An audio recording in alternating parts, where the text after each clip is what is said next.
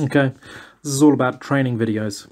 Now just imagine I shot the raw sequence for changing a tire, and it's uploaded to my cell phone, and now I'm going to do the narration over the top of it and all the scrolling and editing, and I'm going to do it as fast as you're going to receive it right now because it's that basic. I'm just using a screencaster video function from my cell phone, which records everything that I'm doing on the screen, including my voice. So here he is changing his tire, and I'm just scrolling forward.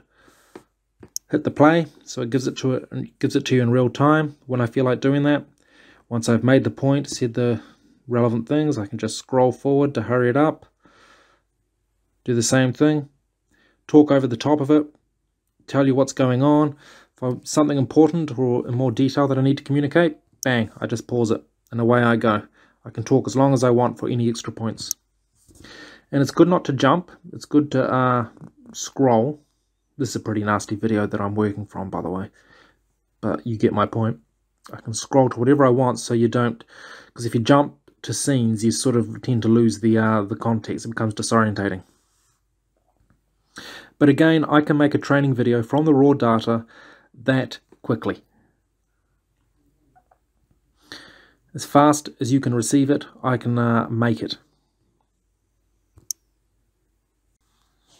Okay, so when you make the video, if it's a practical on-the-job sort of a thing, you want a gimbal. They're about $50 to $100. I have them. They're amazing little things. They make your camera totally steady. It electronically controls it from 3 different points to stabilize it. It's almost like a professional production. Modern cell phones are so good. All you need is a gimbal. It makes all the difference. And from that, and when you're doing the basic recording to get a video, you're not worried about timing or anything like that, because, or even talking, because you sort all that out in the post-edit where it's nice and clear and easy. And if you're recording how to do computer work on a computer, then it's even easier, because you just use a direct screencaster recorder like I'm using right now, but on a computer. And then you import those files onto your cell phone, and then do the same screencaster thing over the top of that as well. These are all for training videos for work. Again, how long does it take to produce? As long as it takes for you to receive it. It's so fast and so convenient. So, what are the advantages of moving into training videos? I made a list. Get rid of that. Okay, advantages of making training videos. Direct, easy communications. Pictures tell 1,000 words, especially for people who are new and therefore cannot visualize the context well. Yeah, it makes all the difference. Because, you know, when you try to explain something to someone who can't even form the right pictures in their head because they're not familiar, it can be a nightmare. It can be very difficult. You're asking them to memorize things that they don't even know what you're talking about, basically. Training videos largely eliminate that. It makes things so much easier.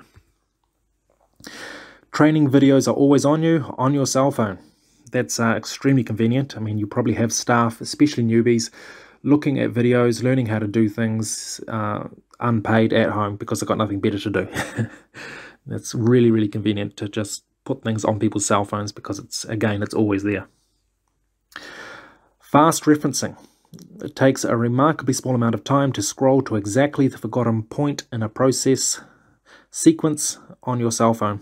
I know that from experience. It's one of the biggest advantages of them. Like if you learn how to do something and it doesn't get reinforced because you never have to know it again for another, say, 6 months, you look up the video on your cell phone and it's amazing how quickly you can just scroll to exactly the point you've forgotten and then see exactly what to do and go, oh, that's right, bang. It's really, really good like that. 4, allows people to replay material, privately swat up and quickly reinforce learnt material. People can learn at their own pace without pressure or intimidation, which unfortunately sometimes exists, allowing material to be properly absorbed. I think we can all relate to that. 5, isolates bad training.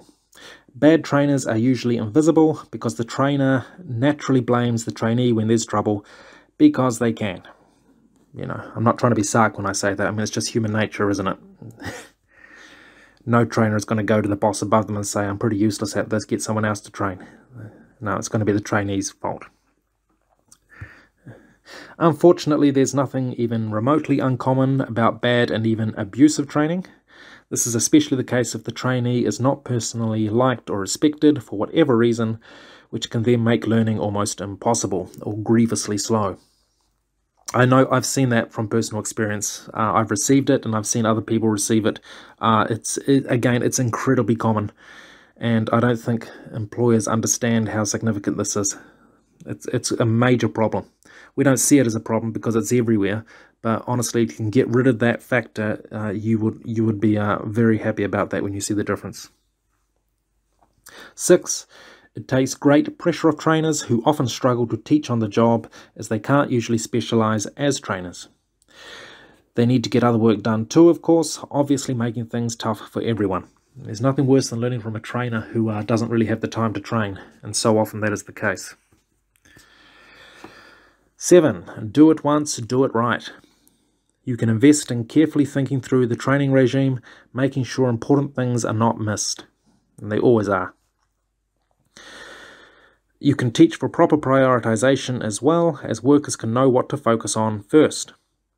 This can go a long way towards making good workers and fast.